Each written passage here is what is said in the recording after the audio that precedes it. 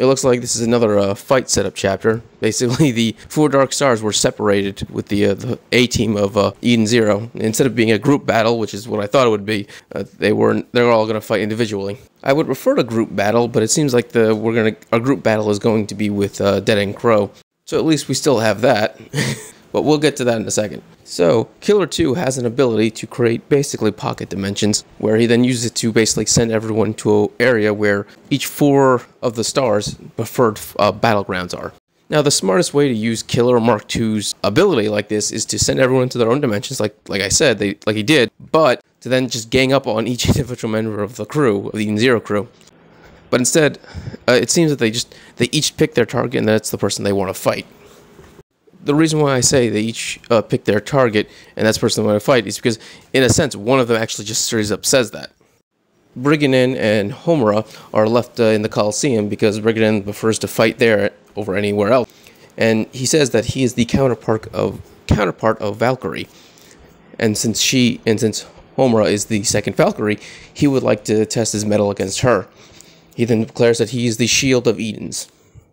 Weiss is sent to what seems to be an abandoned hospital or scientific lab. And the one apparently he's going to fight is Killer. Killer introduced himself as the Brains of Edens. And then Weiss then introduced himself as the Flame of Edens. So Rebecca, Pina, and Happy are all sent to a circus. Obviously their opponent is the clown. But the thing is, Pina and Happy are just trapped in a cage. Which means that they really just wanted to fight these people, because if they could just be teleported into a cage, then they could have all been teleported into a cage and trapped. They could have just done that from the start. And there might be a reason for that, which I'll get to at the end when I get done explaining who everyone's fighting. There's only one person left.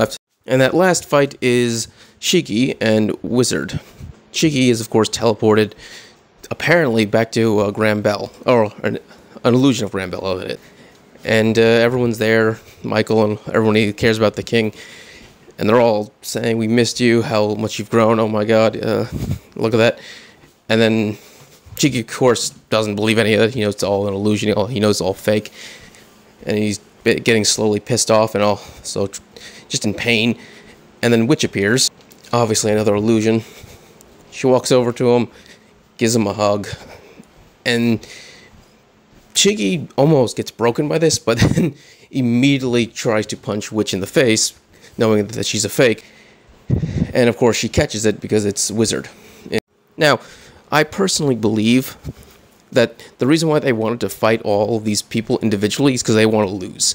And this goes back to the beginning of the chapter, where they're talking about hearts and how the 4 Dark Stars don't have any hearts because they are just programmed to do whatever Ziggy wants.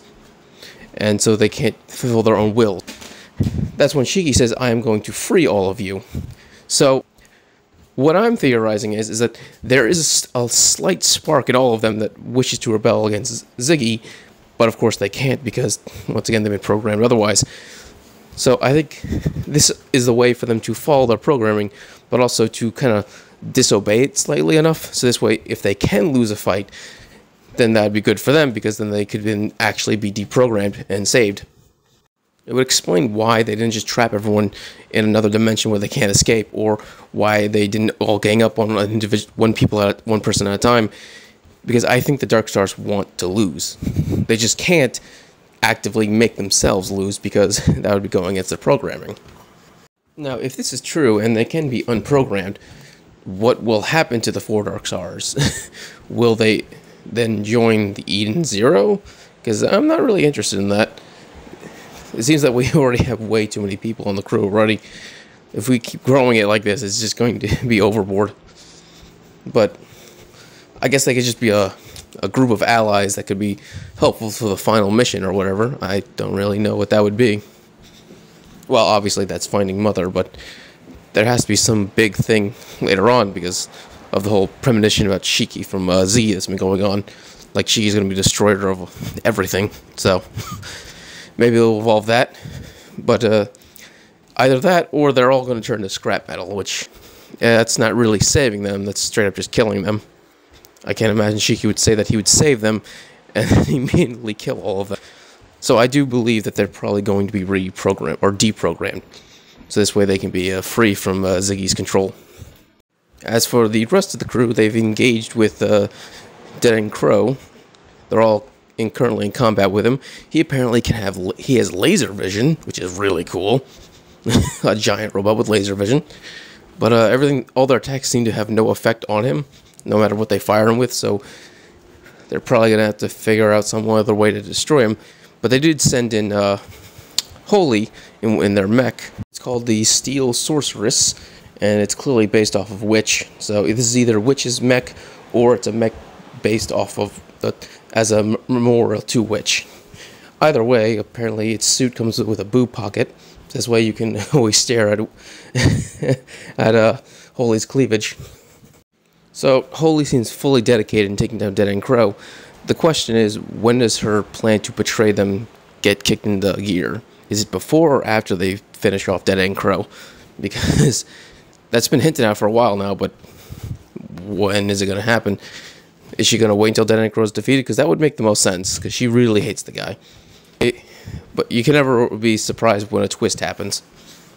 I mean, twists are just a part of storytelling after all. But even if she does betray them, like I said in a few other reviews, I don't think it's going to stick. I think she's going to then reverse her betrayal and actually ally with the Eden Zero. Okay, that's my review. I hope you enjoyed. Please subscribe, give a thumbs up, and so you can have more Eden Zero and other anime things. Thank you, and have a great day.